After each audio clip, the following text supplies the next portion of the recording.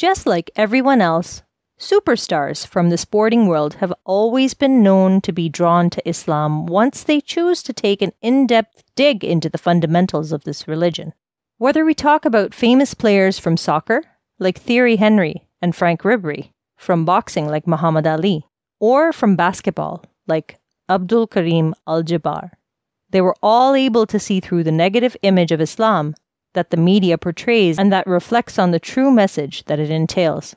Now, you might have heard of the American National Basketball League called NBA. Over the years, many American players playing in this league have joined the circle of Islam.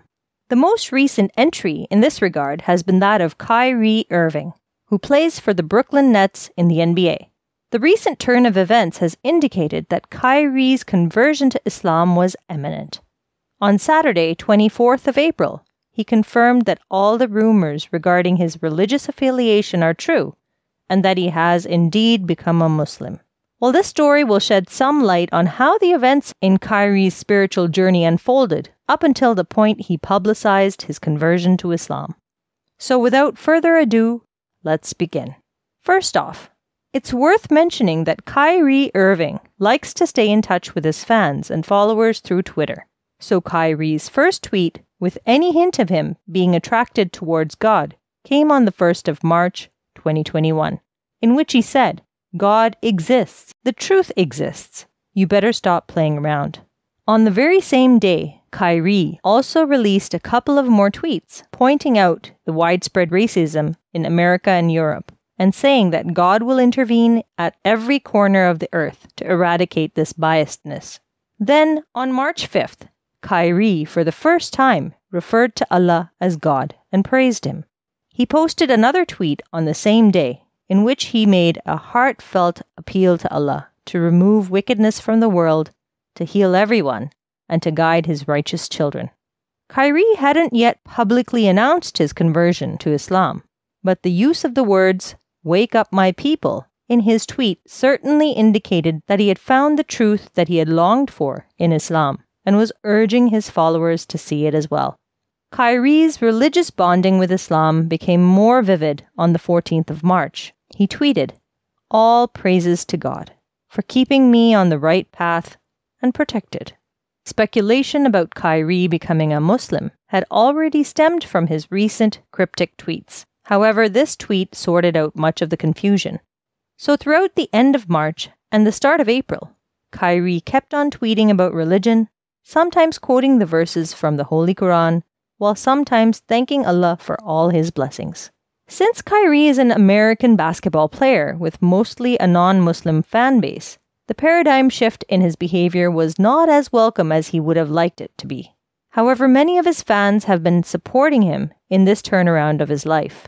A glimpse of this support was seen on the 13th of April, which corresponds to the 1st of Ramadan in the Islamic calendar, when Kyrie excused himself from the game against Minnesota Timberwolves. People started bashing him for not participating in the game, without knowing the real reasons behind it.